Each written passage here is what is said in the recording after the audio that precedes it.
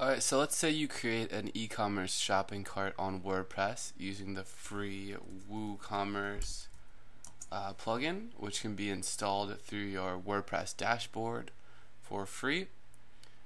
Alright, and then you have your site and you have products, and you want to have a product that looks like this, with different options for things like color, size, flavor, something like that, with different prices for each one.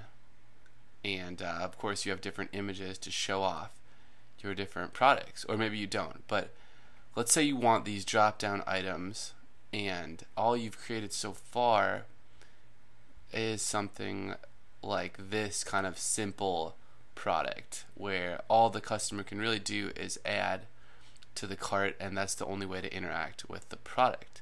So how do we set up those drop down menus? Alright, well, I'll show you how right now. First we want to log in, of course.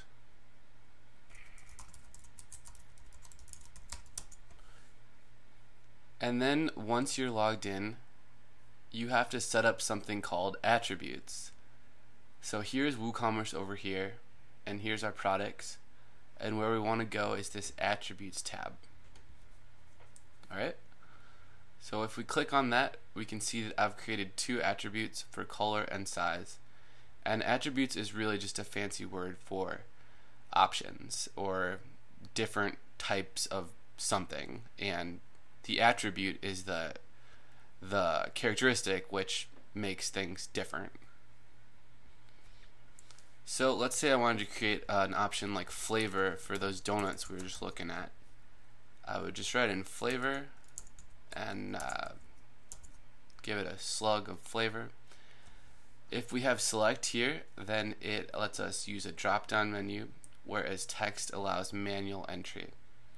So let's use select for now and then add attribute. Alright, so that alone won't change our product. This product will still be simple like this, but now when we edit the product, we'll have a little more options, and to find those options we have to change the product from a simple product to a variable product. Alright, if you do this and then you just update right away, your product is going to say it's out of stock and not available, and it might not show up in the right places, which is just going to annoy you. So what you actually have to do is a couple more steps to get those drop downs in, and this is something I just figured out recently. So you have to go to variations, and before you do that you have to go to attributes. Once we're in this attributes tab, we can choose the right attribute, and you're going to be sick of that word by the time we're done. Then click the brown add button, and then within this values area you have to go ahead and decide what different attributes you'll use. So this alone can be pretty challenging, and you know, it was pretty awesome to figure out how to do it. So just follow along, and it's gonna be things like glazed and maybe chocolate for my donuts, but if you just write things in, it goes away. So we have to add them by clicking add new, and then you can write in your words and click enter, and then that'll work a little bit better. So let's go and look at the donut, and I'll just go based on the picture which I got from Google Images just by right clicking and saving image as. Pretty simple. So it looks like we have a strawberry donut, a chocolate, a vanilla,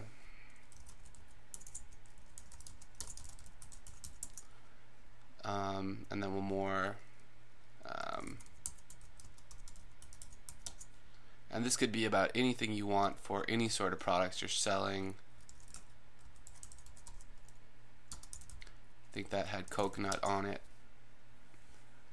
and then I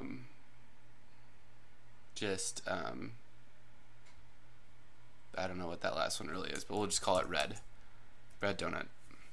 And then you also need to click used for variations for those things to show up. on the variations tab and then save.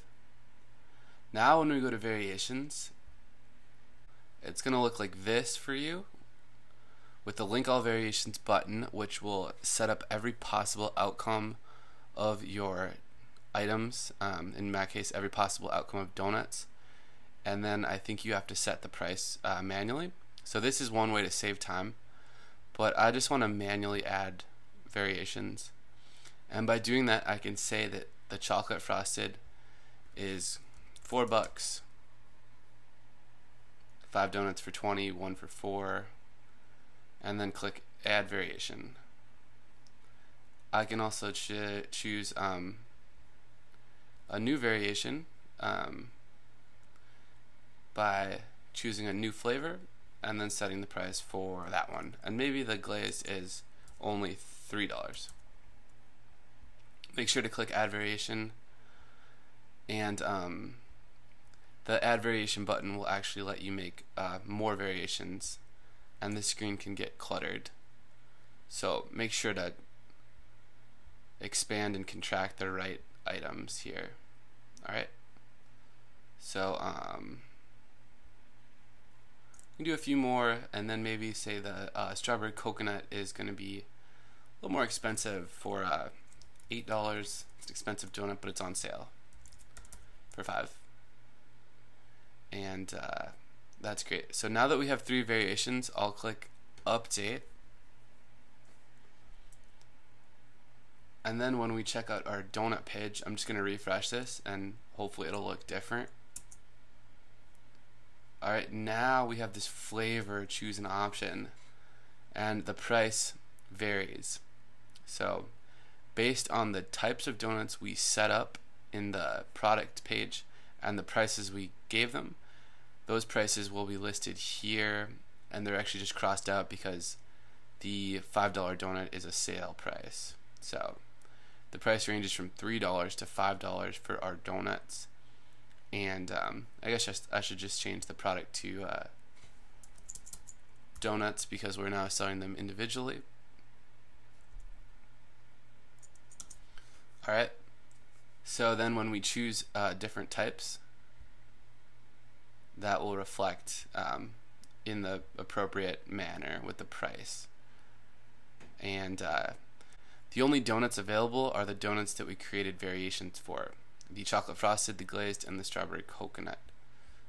But if we wanted to make it so that the other ones are available, like maybe the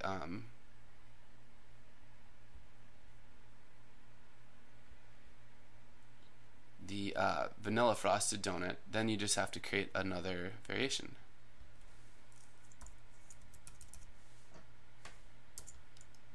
And then update, of course.